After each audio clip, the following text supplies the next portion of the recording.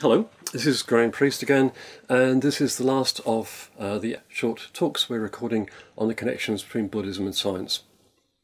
Now, last talk, I talked about the Buddhist notion of emptiness, and specifically the Huayan notion where everything depends on everything else. So emptiness, everything depends on some other things, and in the Huayan version, everything depends on all other things. That's the Buddhist bit.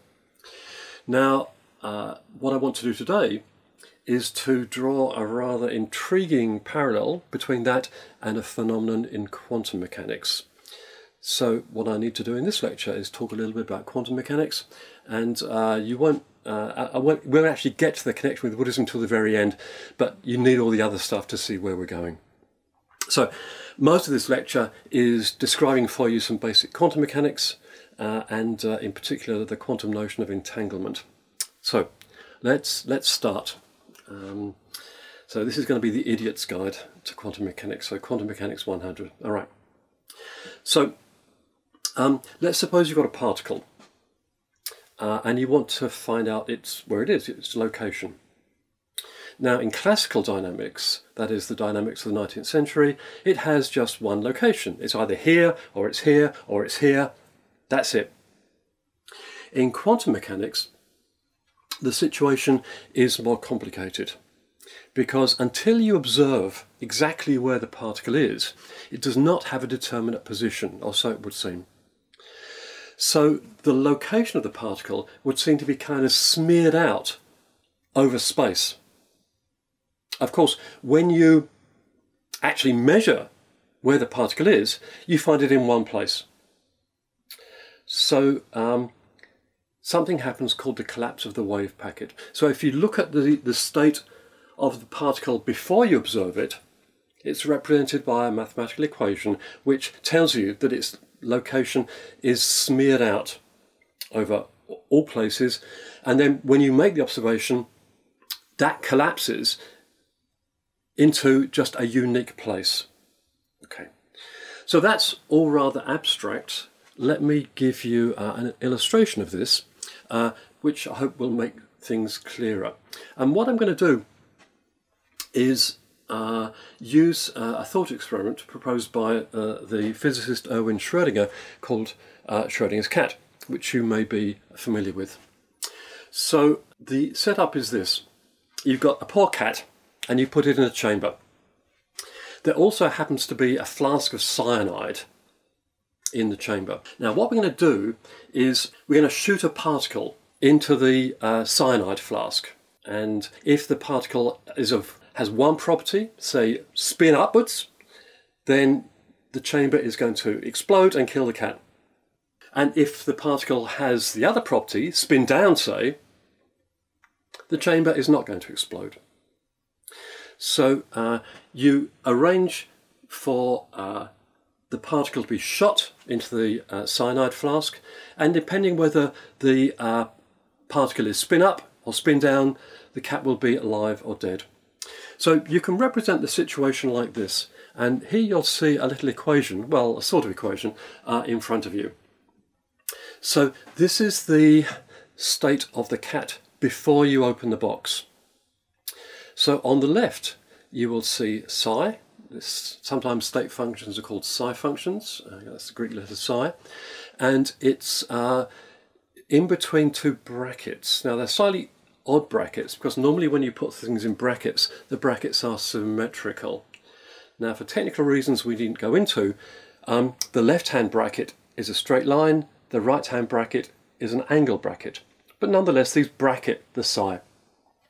It's called a ket, for reasons which we also don't need to go into. Now, the cat has two summands, two parts, right? The first picture of the cat, the sort of happy-looking cat, represents the state of the cat being alive. And then the other cat on the other end represents the state of the cat being dead. Okay. And these two things are added together. This is why it's called a superposition, because you just add these two things. What are the 1 over root 2's doing there? Well, what this information tells you is the probability of finding the cat in each of those states when you open the box. So when you open the box, the wave packet collapses and you just get either the live cat or the dead cat. Well, the 1 over root 2 tells you that the probability of each is a half. So you cut a square 1 over root 2, you get a half. Okay? So this tells you that before the collapse,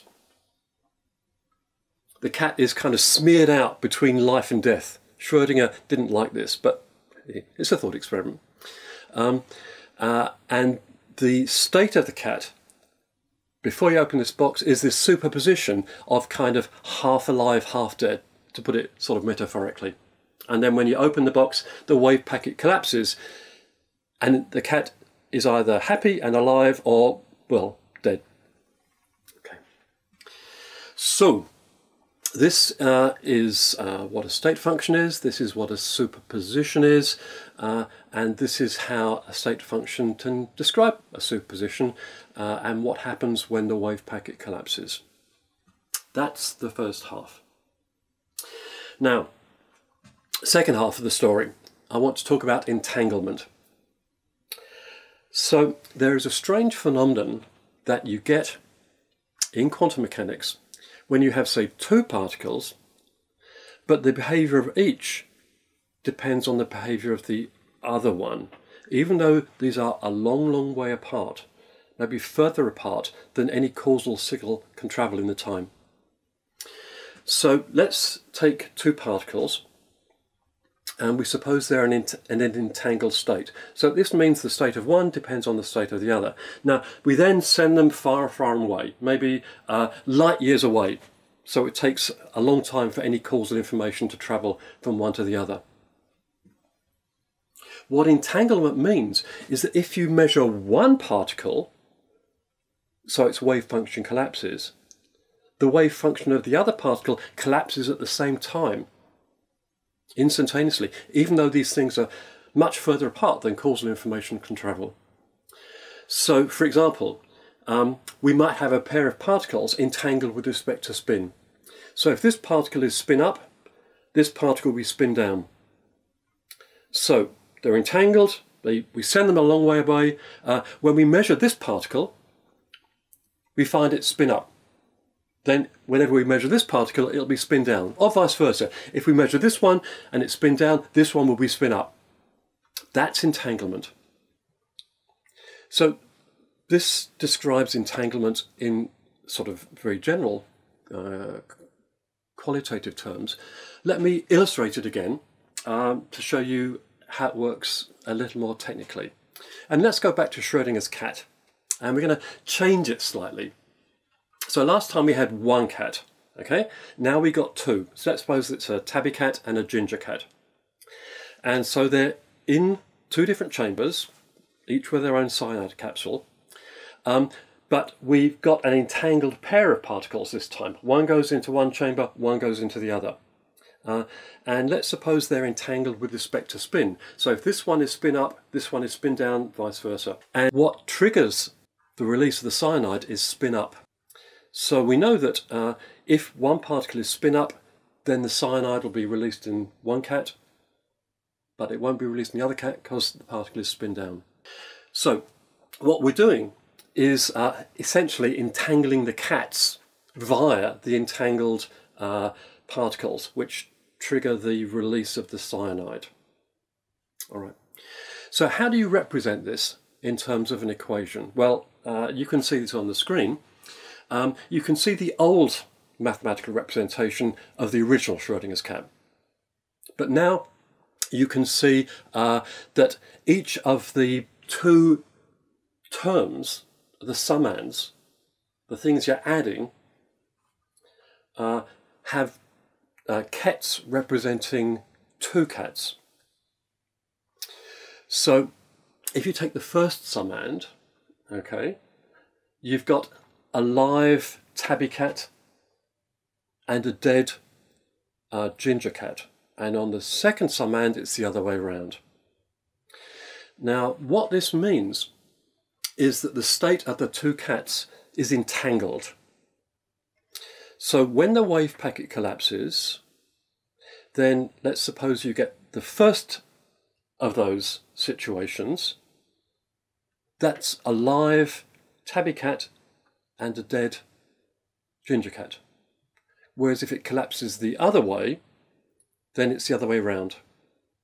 But because the situation is entangled, you know that once you open one box and found the cat either alive or dead, you know what's going to happen when you open the other box. It's going to be the other way around. Okay? So this is entanglement.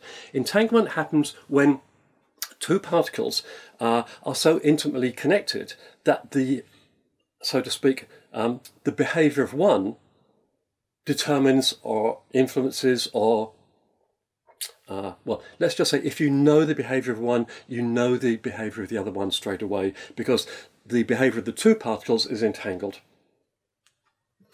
So that's entanglement. Now, the final bit of the story is much more straightforward. Imagine the cosmos as a whole. So this is rather big. However, in principle, you can think of it as a kind of represented as a single system. It will have a single state function describing the whole damn lot. So now we've got not just two things, two cats, we've got a large number of particles. And the state function is going to be something which describes the state of all those particles. Now, there is reason to believe that if you look at the state function of the cosmos, it's highly entangled. So these reasons may not be conclusive, but at least they're very suggestive. The reason is roughly this, that if you look at the state of the cosmos very soon after the Big Bang, the kind of conditions are there which determine entanglement. So after the Big Bang, you've got enormously high density, enormously high pressure, enormously high temperature, and one might expect these conditions to entangle the various particles. And as the cosmos expands, so the state function evolves, but it doesn't disentangle. So if it was entangled more or less at the start, it's going to remain entangled. All right. So supposing that's right, what you get is a picture of a highly entangled universe where any particle is entangled with any other particle. That is, its nature, its behavior, depends on the nature and behavior of every other particle. Now, hopefully you can see where we're going.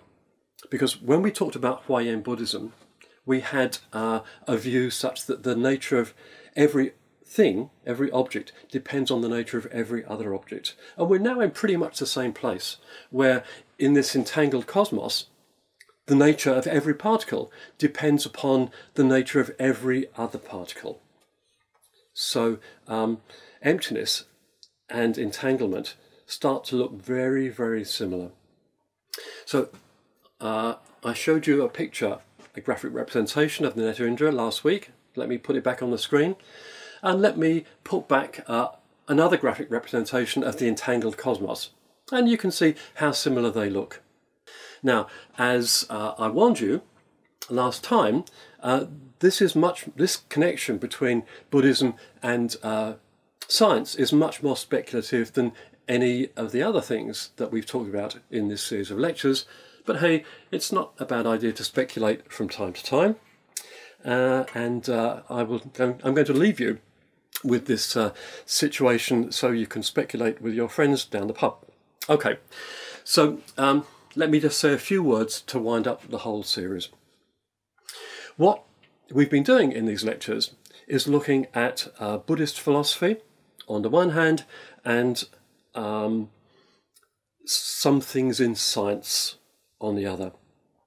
And we've looked at a number of connections concerning God, the self, logic, and now quantum mechanics.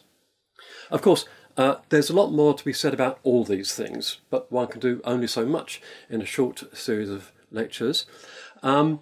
If I've been able to get over some of the ideas about the possible connections between Buddhism and science, then I'm very happy. And I'm also happy to leave matters to your further reflection, reading, and talking down the pub. Thank you.